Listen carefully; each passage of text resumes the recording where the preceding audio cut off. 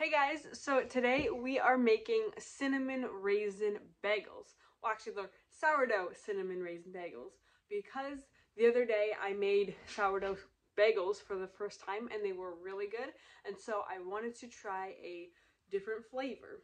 So for this recipe we're going to need 2 tablespoons of honey, and the honey that I get is creamed, so I'm just going to warm it up a little bit. So I'm just using the regular sourdough bagel recipe that I got from Farmhouse On Boone, which I will link down if you guys want to check that out. And then I am just going to make them into cinnamon raisin bagels. This is about 1/4 cup, so it's a little bit double than what I'm supposed to be doing, but I figured since they're supposed to be like a little bit sweet anyway, I'm going to make them a little bit sweeter by putting more honey. So I'm just going to warm this up a little bit just to make it a little bit more liquidy so it's easy to pour in there. So you need a 1/2 cup of sourdough starter, which is around 113 grams. So I'm just going to weigh it. Okay, and then you're going to put a cup of water in there, which is 236 grams.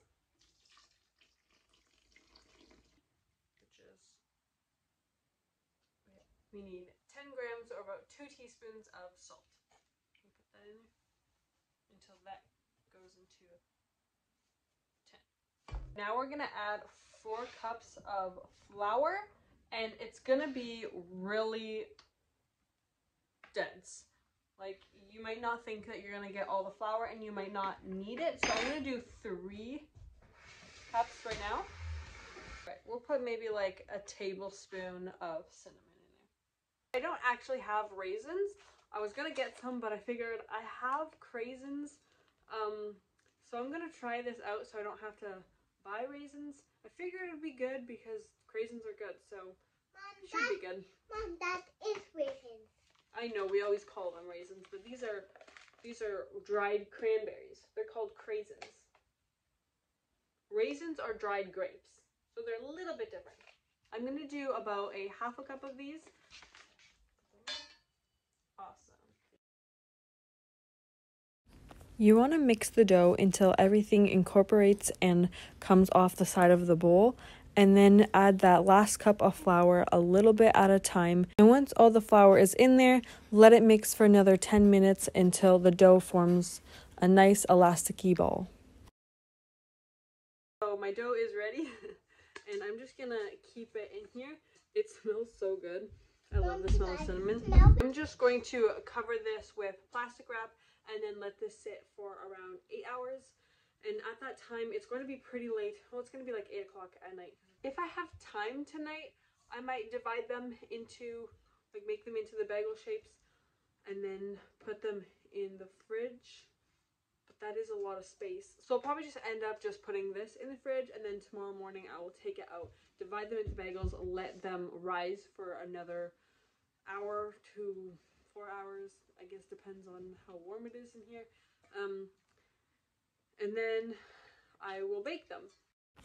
So I actually did end up dividing the dough that night because the next day I was having a Galentine's Day brunch with some of my friends, and I figured I didn't want to be working on the dough that whole time, and I wanted it to be ready for when we wanted brunch. So I just divided the dough that night into 8 equal-ish pieces, and then I just rolled them into the balls, flattened them out a bit, and then I just poked a hole through the middle and kind of took my fingers and stretched it out a bit so that way when they rise, the holes wouldn't just close up. So I put that in the fridge overnight, and the next morning I took them out and got a pot of water boiling, added a tablespoon of brown sugar and a tablespoon of baking soda. Then I just stirred it a little bit and then added the bagels 2 at a time, let that boil for a minute on the first side, and then flipped it and then let it boil for another minute. And then I just placed it back on the parchment lined baking sheet and then just kind of patted them dry with a paper towel. Then I preheated the oven to 425 degrees Fahrenheit, and I took an egg wash and just brushed that over the bagels. Then I sprinkled a little bit of sugar on half of them just to experiment, I guess.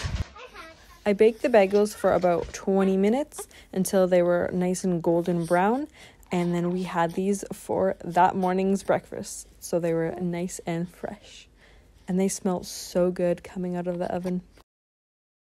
After the bagels cooled down completely, I just put them all in a freezer bag and then froze them. So these ones are frozen now. That's what they look like. Not all of them look the greatest because I kept on stabbing them with the spatula when I was trying to flip them. So I had a Valentine's Day brunch on the day that I baked these bagels. I will warm it up for you, okay? And then you can have some. And then we all ate it with some cream cheese. I would definitely recommend these bagels. They are so good. And I don't know if they would be like even like better or worse than like with raisins. It tastes pretty much the same as like a cinnamon raisin bagel that you would get at Tim Hortons. It's so good. I hope you guys try out this recipe because it's delicious. I can eat these all the time. I do too. Let me know if you guys try out this recipe and let me know what you think. Thank you guys so much for watching. If there's anything else you guys want me to try to make into sourdough, then let me know. Yay! But bye-bye. Oh, okay. Bye-bye. Yeah, have a great week. Bye. Bye.